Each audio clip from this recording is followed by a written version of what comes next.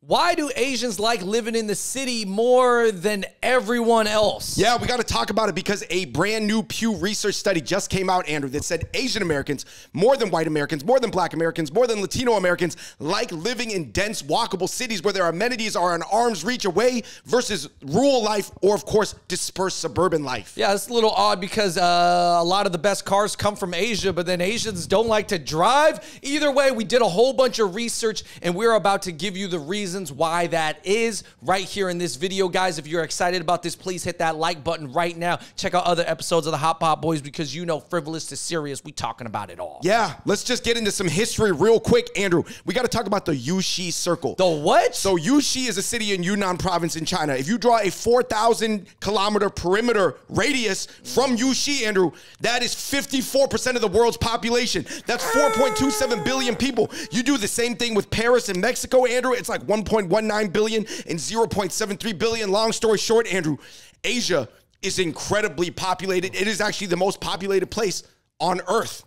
UC got a lot of people, man. That's crazy. But anyways, guys, let's get into the reactions and a lot of the explanations. Yeah, so it's going to take us through a whole arc of like how these like ethnic enclaves started in the city. Did they move out of the enclave? Are they in ethno-burbs now? But anyway, real quick, Andrew, somebody said, having lived in both America and Vietnam, I prefer just being able to walk outside and go to the market. I really do not miss having to drive a few miles to the store, having to pay for my car insurance, car washes, car maintenance, all that stuff. Plus, not only that, I feel like walkable communities have equal, better lives and just a better sense of community and just a better quality of life. Yeah, this guy's saying like, you know, you save money. And it is true. However, can it get kind of hard when the weather's bad? Like when it snows in New York, it is hard to walk. But ultimately, you have no choice. And sometimes walking, it is even easier than driving in the snow.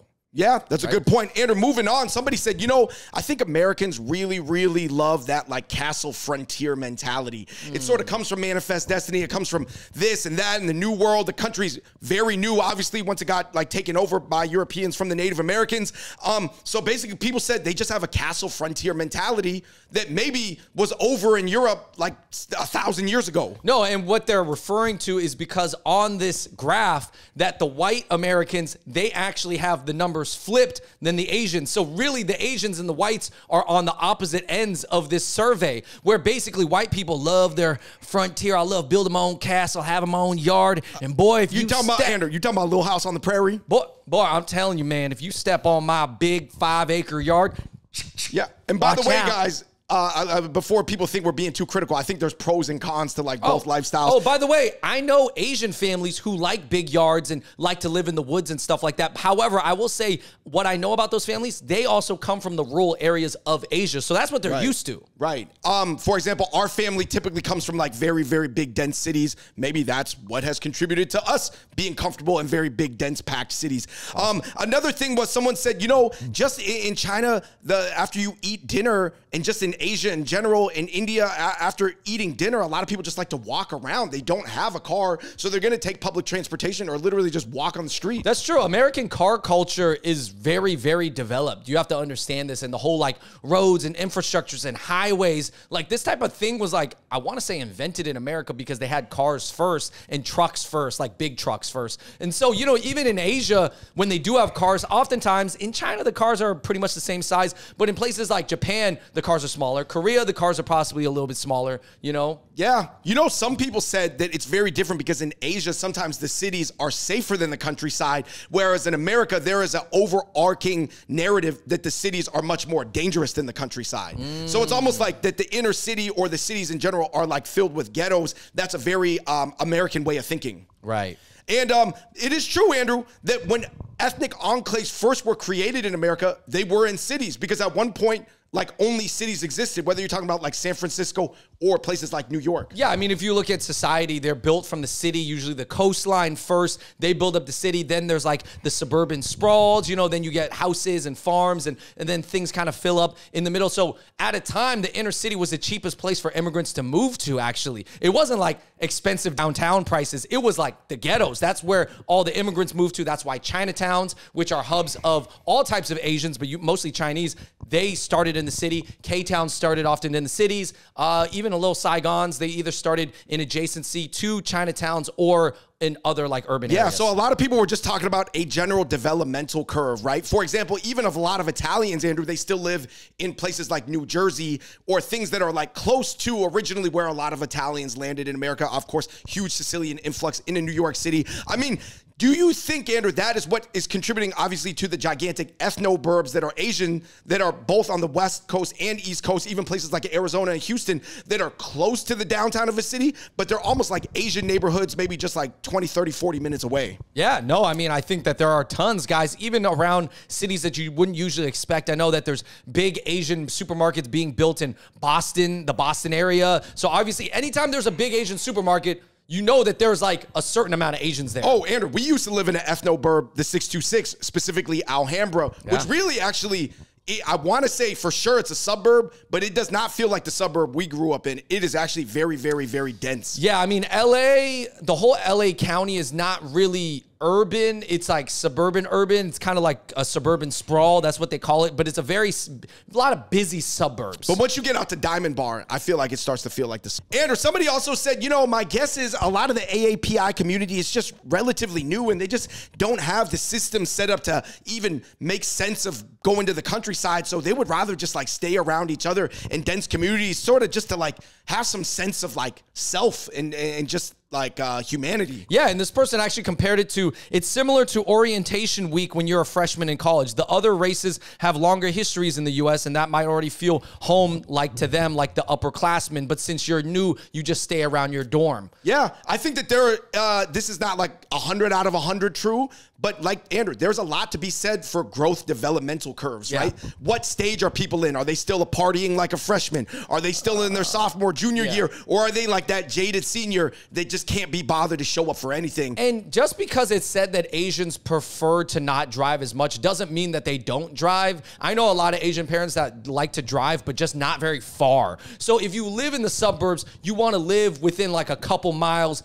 of an Asian market. That's basically ideal. And yes, I do think that, you know, a lot of the time it's just like, I think a lot of Asians will look at the rural societies in America and be like, maybe they're not going to be friendly to me, or maybe there's not really that much out there for me, so why would I move to rural Oklahoma? I would say that I agree. For the vast majority of Asians, when they see rural Oklahoma, they don't really see anything that they feel attracted to. However, a few families may see an opportunity to open up the only Asian fusion donut, sushi, everything all at once store. And that's where the movie Minari comes into play. So shout out to Steven Yeun and his performance in Minari. It was beautiful. So anyway, guys, we did not get to cover every single comment, but we're going to get into our takeaways. Andrew, I will say this. It really depends on where your parents are from.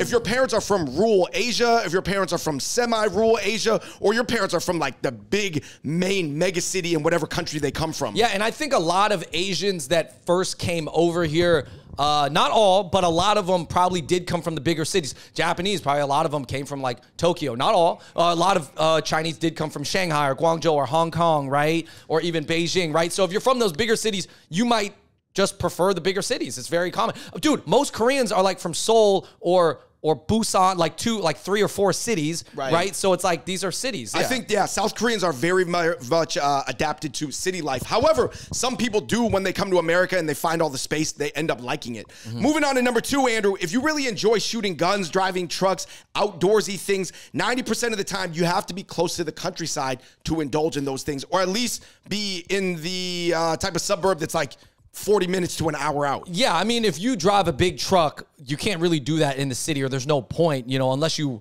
are hauling stuff and you work in construction or something like that. Also, those are just not typical Asian interests. Obviously, we all know Asians that are into that kind of stuff. I might be like 5% into this stuff, but like, it's not enough for me to change my life and want to go out to the wide open area so I can fire my guns and go shoot cans like bing, bing, bing in my backyard. Point number 3, Andrew, what do you think is the significance of the Yushi circle being just like the most populated place on earth by far? Is it just that Asians are all so compact and we're not too aggressive and, you know, we're not like the biggest, tallest people and we don't have the biggest muscles and that's why we're able to pack into that tiny little zone together? Bro, you know what's crazy is I think if you put a dot into La Abra, California, and you made that a circle of like 40 miles, you probably encompass all of the Asians in LA.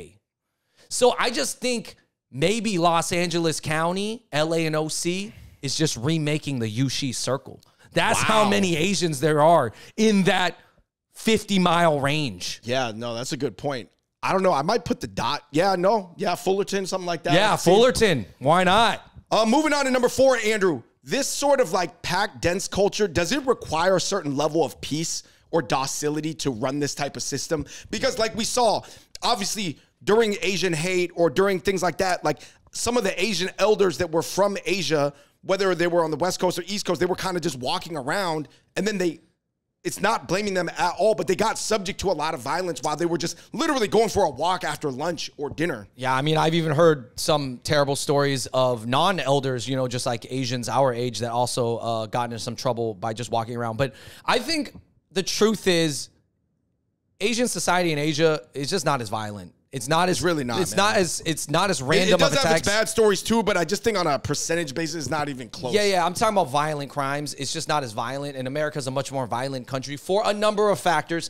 So I think that yes, living densely in those areas together, it's even more appealing because ultimately, you know, when people like imagine these utopian, futuristic, dense societies when people are stacked on top of each other, or like that one walled city that they're like trying to build in Saudi Arabia, right, or Dubai, the line. Yeah, like that can't have any crime. Or else instead of that city, that beautiful utopia, it turns into Gotham City, the right? walled city of Hong Kong, of Kowloon. Oh, you know right, what I mean? Right, where it's kind of like lawless. And basically that's not going to be comfortable for people. So I guess there is kind of this assumption like, yes, you can live in massively huge 30 million people cities around each other, but people kind of have to buy into treating each other with some level of respect, or at least not wanting to hurt each other. So I guess now that we've seen the stats, Andrew, Asia's the most packed. And people take that sort of compact mentality over here. Europe is more dense than North America, but still not that dense. And of course, North America is very not dense.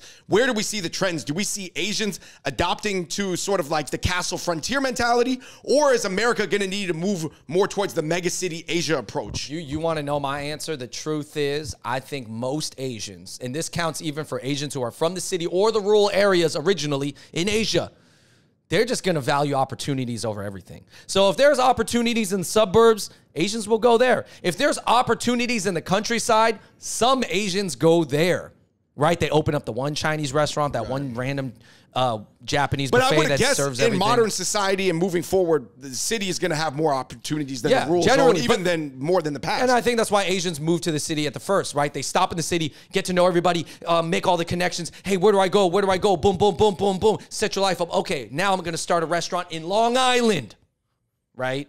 So I guess basically the cities are a good place to start. And I do think this survey was done of all the Asians spoke English, so that leads people to believe it's Asian Americans. Possibly skewed, right? Possibly less immigrant-y and more like Asian professionals. So of course, Asian professionals, we all like young Asians like love living in the city. Like I don't know, they just love it for some reason. I think it's the food, the lifestyle, everything that we listed here as well. So yummy things. Yeah, but I do think elderly Asians like walking communities too. But it doesn't have to be a city. I think they just like walking communities. So anyway, guys, let us know what you think in the comment section below. I guess anecdotally, before this study came out, I would have said that this was true, but obviously the scientific Pew research is right there. I'm a little surprised at how much the numbers are with the Asians. Like how much more the Asians like it than everybody else. Look at this graph. Anyways, guys, let us know in the comments down below what you think. Are you Asian? Do you like living in more of a walking style community? It doesn't have to be this big city, but a walking community. Or do you like to hop in your Ford F and, you know, just with the window down and just woo, ride down the highway with no speed limit? Let us know in the comment section below. Silly to serious, Hop Hop Boys. Until next time, we out. Peace.